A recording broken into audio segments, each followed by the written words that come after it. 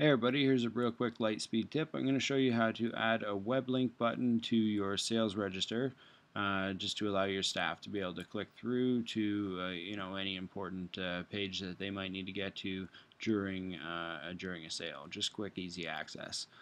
So come on over here to settings. Let's go down to the custom menus, and we're going to make sure that we're in the sales tab. And we're going to go ahead and add a button, and let's go ahead and call this one sales policy. Sales policy, and we're going to go ahead and have this open the web page, and then of course we can go here and give it a color and put it into whatever position we want it to hop into here. So right after the labor button is fine, and we'll add that button to menu. Now let's go ahead and go over and edit this button and just put in the URL. In this case, I'm just going to use Google, but this would be, a link to your website that shows the sales policy.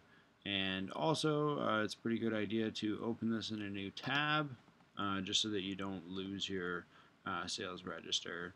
I always just do it out of habit. You can do it however you want, though. Go ahead and save changes. And now we're going to hop back over here, and just to show you a couple other hypothetical things that you might be able to add buttons for. Let's say you have an eBay merchant account, and the guys sometimes need to hop over to cross-reference a listing to a price in Lightspeed system. That can happen.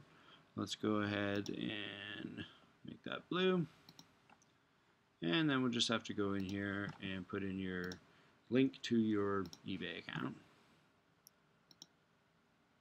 And of course I didn't do what I just told you that you should do, and let's have that open in a new tab.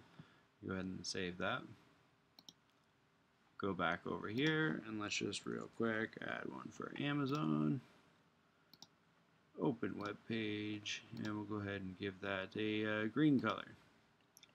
And of course we'll scroll down, go into the edit section of Amazon, add the Amazon merchant account web URL, and we're going to have that open in a new tab as well. And let's just hit save changes. Now you should be able to see that there are 3 new buttons in this screen, so let's go over and see how that appears on the new sale. So here's your sales register, and you can see that there is a sales policy button, eBay button, and Amazon button. So just click of a button, and your staff can get to where they need to real quick.